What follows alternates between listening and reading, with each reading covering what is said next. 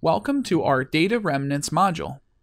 Computer security professionals need to be familiar with data remanence. Data remanence is residual data that remains on a piece of storage media after you are done using it. The problem with data remanence is that if a hard drive or solid-state drive is not properly destroyed and it falls into the hands of an unauthorized individual, they may be able to access data that you thought you deleted. We should understand the difference between hard disk drives and solid-state drives. Hard disk drives are mechanical. They store data magnetically using read-write heads that move across a rotating platter.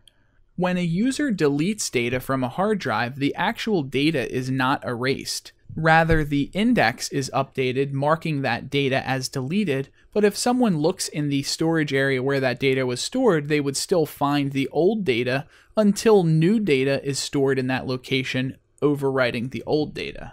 Solid-state drives work a little differently in that they have no moving parts, and rather than using platters to store data, they use flash memory or chips to store data. With solid-state drives, the data can be accessed directly with no moving parts. Because of the way that flash memory works, these devices will typically store new data in a different area rather than overwriting old data. This is known as wear leveling, and it is done to prevent certain areas of the storage device from being worn out before other areas. With chips, the best way to destroy data is incinerating or shredding the chips. Degaussing is a process where we use a strong magnet to destroy data. Degaussing does not work on solid-state drives because solid-state drives do not store data magnetically.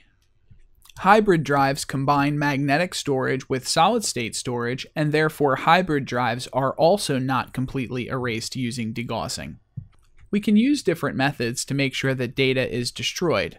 Clearing is when we apply a logical technique, such as deleting data and then rewriting the area where data was stored, to sanitize our storage devices and make sure that individuals cannot use forensic data recovery techniques to recover data that we wanted permanently destroyed. Purging is where we apply physical or logical techniques to render the data recovery infeasible even when using state-of-the-art lab techniques. There are a few options you can use for purging depending on the sensitivity of the data that was stored on the device. You can overwrite data using a tool such as BC Wipe that simply overwrites all of the areas of the storage media with patterns of data, typically zeros, and that is known as zeroization, 7 times or even 35 times in some instances, and this is typically adequate for reusing a piece of media. But you should remember for the CISSP exam that we would always reuse media at the same level and never at a lower level. For example, if a hard drive was used to store top secret data, we would never use that hard drive to store secret or unclassified data, even after we have wiped the data on the hard drive. We can also use encryption, a tool like crypto erase, which will actually encrypt the data on the hard drive and then destroy the encryption key. Since the encryption key is no longer available, no one will be able to access the data, but you must be able to mount the drive for this to work properly. Degaussing is a strong magnetic field that destroys media such as hard drives, but you should remember that degaussing does not work on solid-state drives or hybrid drives because they store data with flash memory rather than using platters. The best method would be physical destruction, where we physically break the storage device by grinding or shredding it, using chemicals to alter the device, or using some type of phase transition such as liquefying or vaporizing the device.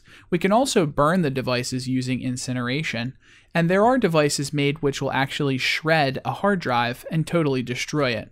For the CISSP exam, you should remember that physical destruction is going to provide you with the highest amount of security and ensure that no one is able to recover the data. However, physical destruction can be very expensive, and you are also destroying the storage device so that it cannot be reused, causing you to have to purchase additional storage devices.